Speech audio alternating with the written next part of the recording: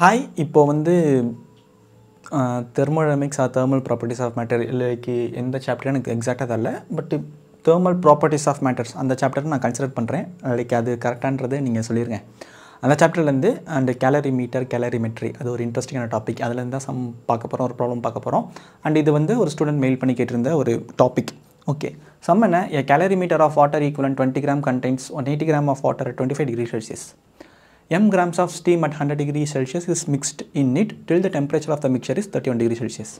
The value of M is close to in grams like it and certain data கொடுத்திருக்காங்க சரி okay first calorimeter calorimetry அப்படினா என்னன்றதுக்கு ஒரு introduction அதாவது calorimeter அதாவது இந்த calorimeter இருக்குல அது வந்து என்னன்னா just ஒரு டிவைஸ் அந்த டிவைஸ் எதுக்குனா எவ்வளவு ஹீட் இன்வால்வ் ஆயிருக்கு அந்த இடத்துல ஒரு process நடந்தா இந்த calorimeter வச்சு எவ்வளவு ஹீட் இன்வால்வ் ஆயிருக்கு அப்படின்றதை நம்ம மெஷர் பண்ணலாம் and in the whole process பேர் தான் calorimetry METRY and heat involved னா இதல சொல்றது வந்து heat liberate ஆயிருக்கலாம் இல்ல heat வந்து absorb ஆயிருக்கலாம் like anything can be happened எது வேணா நடந்திருக்கலாம் பட் heat liberated அது வச்சு தான் மோஸ்டா படிப்போம் மோஸ்டா பாப்போம் சரி ஓகே நெக்ஸ்ட் வாட்டர் ஈக்குவலன்ட்னா என்ன அப்படின்றது ஒரு again ஒரு இன்ட்ரஸ்டிங் டாபிக் நான் just over the solving the sum நான் உங்களுக்கு அத சொல்லி தரேன் இப்ப பாருங்க calorimeter வந்து ஒரு 20 gram water equivalent க்கு ஈக்குவலா இருக்கு 180 gram of water இருக்கு 25 degree Celsius ல next m grams of steam அதாவது steam வந்து higher temperature இருக்கு இல்லையா அத வந்து இந்த மொத்த மிக்சரோட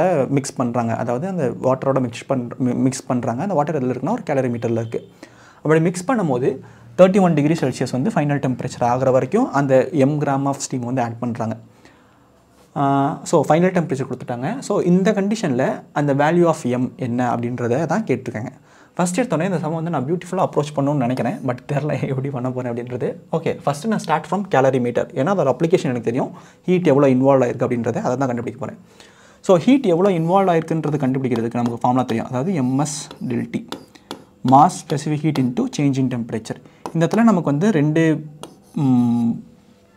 person இல்ல ரெண்டு ஆப்ஜெக்ட் இருக்கு அதாவது calorimeter as well as water இருக்கு கரெக்ட்டா அப்போ mass of calorimeter specific heat of calorimeter into change in temperature plus mass of water specific heat of water into change in temperature but நமக்கு இந்த இடத்துல என்ன தெரியாதுனா ஒரு calorimeterோட specific heat என்னன்றது defined value கிடையாது நீங்க வேணா நெட்ல சர்ச் பண்ணி பாருங்க அதாவது value of specific heat of calorimeter அப்படினா ஒரு defined value இருக்காது ஏனா it can be made of anything like mostly copperல தான் மேட் ஆயிருக்கணும் இல்ல brass bronze எதுல வேணா மேட் ஆயிருக்கலாம் சோ அதனால தான் ஒரு ஸ்டாண்டர்ட் வேல்யூ கிடையாது பட் இந்த மாதிரி கேஸ்ல தான் நமக்கு வந்து ஒரு இம்பார்ட்டன்ட்டான ஒரு இது இருக்கு ஹெட்டிங் இருக்கு அதாவது ஒரு டைட்டில் இருக்கு என்னன்னா வாட்டர் ஈக்குவலன்ட் அப்படினா என்னன்னா ஒரு calorimeter இருக்கு அதுக்கு ஒரு மாஸ் இருக்கு அதுக்கு ஒரு ஸ்பெசிஃபிக் ஹீட் இருக்கு இந்த மாஸ் உள்ள இந்த ஸ்பெசிஃபிக் ஹீட் உள்ள ஒரு calorimeter ஒரு டைப் ஆஃப் பிஹேவ் பண்ணும் அதாவது இந்த சேஞ்ச் இன் டெம்பரேச்சர் கொடுக்கிறதுக்கு எவ்வளவு ஹீட் நம்ம கொடுக்கிறோம் அப்படின்றது இதே same process with some water வந்து எப்படி பிஹேவ் பண்ணிருக்கணும் அதுக்கு ஈக்குவல் பண்றது அந்த வாட்டர் ஈக்குவலன்ட் லைக் அது एक्चुअली ரொம்ப ஒரு பியூட்டிஃபுல்லான விஷயம் அதாவது இங்க நான் சொல்றேன் பாருங்க இது வந்து mass of equivalent water into specific heat of water into delta T அதாவது என்னன்னா இந்த ஒரு பர்టిక్యులர் டேர்மை இதுக்கு ஈக்குவல் பண்ணிருக்கேன் அதாவது எனக்கு mass of calorimeter specific heat of calorimeter வேணாம் தெரிய வேணாம் அதுக்கு பதிலா எனக்கு அந்த equivalent mass and specific heat of water தெரிஞ்சா நான் இது என்னன்றதை கண்டுபிடிச்சிரலாம் உங்களுக்கு புரியுதுல இங்க பாருங்க இந்த மாஸும் சேம் கிடையாது அதாவது actual mass of the calorimeter it will be never be equal to அந்த water equivalent ஏனா specific heat மாறுது உங்களுக்கு இந்த specific heat இந்த specific heat சேம் கிடையாது ஏனா அது water அது வந்து calorimeter specific heat capacity so அது ரெண்டு சேமா இருக்கும்போது இந்த water ஈக்குவலன்ட்டும் mass of the calorimeter ஈக்குவலா கிடையாது அந்த calorimeterோட behavior அந்த ப்ராப்பர்ட்டி நமக்கு தெரியாது சோ நமக்கு அதுக்கு பதிலா வாட்டரா இருந்தா எப்படி பிஹேவ் பண்ணிருக்கும் அப்படின்ற மாதிரி எக்ஸாம்பிளுக்கு ஒரு மேன் செய்ய வேண்டிய வேலையை ஒரு ரெண்டு சின்ன பசங்க சேர்ந்து செய்வாங்கல அதாவது ஒரு மேன் அதை வந்து நீங்க ரெண்டு சின்ன பசங்களுக்கு ஈக்குவேட் பண்ணி பண்றீங்க சோ பேசிக்கலி அந்த ஐடியா தான் அதுதான் அந்த வாட்டர் ஈக்குவலன்ட் பட் இதுக்கு வந்து இவ்வளவு எக்ஸ்பிளனேஷன் தேவைப்படும் ஏனா அது அண்டர்ஸ்டாண்ட் பண்ணிக்கிறது வந்து கொஞ்சம் ஒரு டஃப்பான விஷயம் தான் into delta T அதாவது இந்த டேர்ம் மறுபடியும் எழுதி இருக்கேன் இங்க பாருங்க specific heat into delta T ரெண்டுமே கான்ஸ்டன்ட் சோ வெளிய எழுதிட்டு equivalent mass into mass of water into delta T okay இங்க பாருங்க இப்போ எவ்வளவு ஹீட் வந்து இன்வால்வ் ஆயிருக்கு இந்த இடத்துல வந்து நான் தாராளமா சொல்லலாம் இன்வால்வ்ட்னு சொல்லாம அப்சர்வ் பண்ணிருக்கு ஏனா 25 degree Celsius ல இருந்து 31 degree Celsius போயிருக்குனா இட் அப்சர்வ் ஒரு ஹீட் அப்சர்வ் பண்ணாதானே ஹீட் டெம்பரேச்சர் இன்கிரீஸ் ஆகும் so I can say that 20 plus ஏன்னா வாட்டர் ஈக்குவலண்ட் வந்து 20 கிராம். உங்களுக்கு புரியுதுல அந்த வாட்டர் ஈக்குவலண்ட் என்னன்றது.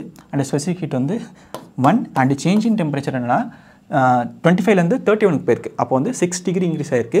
அண்டு நீங்கள் இந்த மாதிரி இந்த ஸ்பெசிஃபிக் ஹீட் கெப்பாசிட்டி இந்த கியூக்கு வந்து நீங்கள் வந்து ஜென்ரலாகவே சொல்கிறேன், செல்சியஸில் வந்து கெல்வினுக்கு மாற்றணுமானா கிடையாது. ஏன்னா ஜஸ்ட் டிஃப்ரென்ஸ் தான்.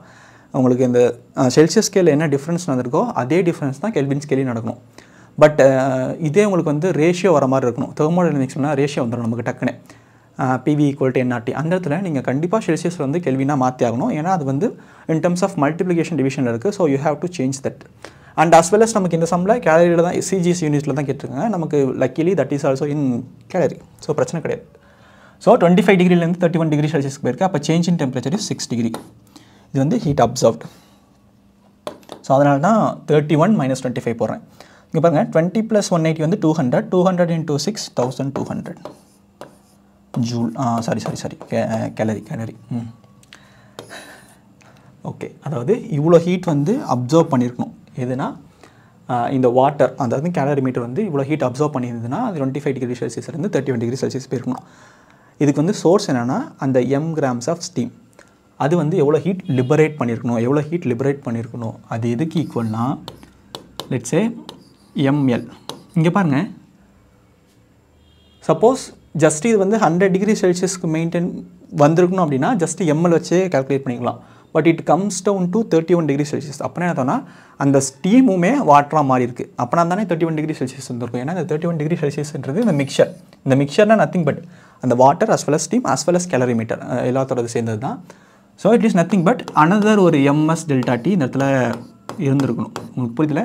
சப்போஸ் இந்த இடத்துல 100 டிகிரி செல்சியஸ்னால் ஜஸ்ட்டு இந்த Q = ml மட்டும் வச்சு நீங்கள் சால்வ் பண்ணோம். It is less than 100 degree Celsius. So நமக்கு இன்னொரு ஹீட்டும் கிடச்சிருக்கு அந்த இடத்துல. அதுதான். ஸோ m கான்ஸ்டண்ட்டாக எடுத்துக்கிட்டு L + S × ΔT. Q வந்து 1200 கேலரின்றது நமக்கு தெரியும். கரெக்டாக?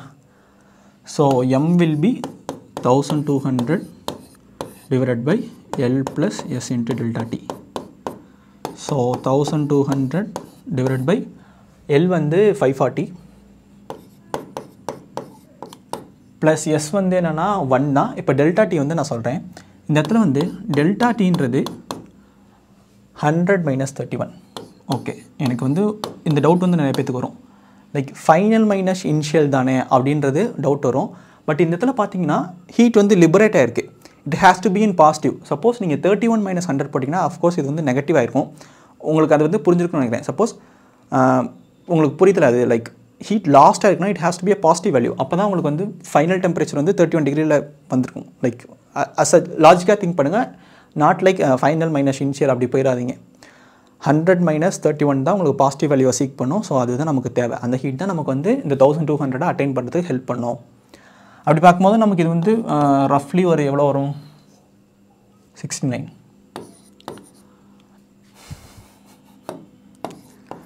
So 1200 divided by 609. பட் அவங்க வந்து ஜஸ்ட் க்ளோஸ் டு தான் கேட்டிருக்காங்க. ஸோ அதாவது 1200 divided by 600 அப்படின்னு அசியூம் பண்ணிவிட்டு ஜஸ்ட் ஒரு 2 கிராம்ஸ் அப்படின்னு சொல்லி கன்க்ளூட் பண்ணுறேன். அண்ட் ஆப்ஷன்லேயும் லக்கிலி 2 கிராம்ஸ் இருக்குது. லைக் எந்த டெசிமல்ஸ்லேயும் பாயிண்ட்ஸ்லேயும் இல்லை. ஸோ அதனால் அந்த ப்ரிவிலேஜ் வந்து நான் யூஸ் பண்ணிவிட்டு just 1200 divided by 609 1200 divided by 600 அப்படின்னு மட்டும் எடுத்துகிட்டு I came to the conclusion 2 grams அப்படின்றது. ஆக்சுவலி இதுதான் ரொம்ப ஒரு இம்பார்ட்டண்டான ஒரு விஷயம். இது நீங்கள் ப்ராப்பராக அண்டர்ஸ்டாண்ட் பண்ணிக்கணும். ஏன் 100 - 31 அப்படின்றது. அண்டு இந்த வாட்டர் ஈக்குவலண்ட் மற்றதெல்லாம் தெரிஞ்ச விஷயந்தான். ஸோ ரொம்ப ஒரு சிம்பிளான சம் தான். லைக் ஷேர் கமெண்ட் பண்ணுங்கள், உங்கள் ஃப்ரெண்ட்ஸ்க்கு ஷேர் பண்ணுங்கள். தேங்க்யூ.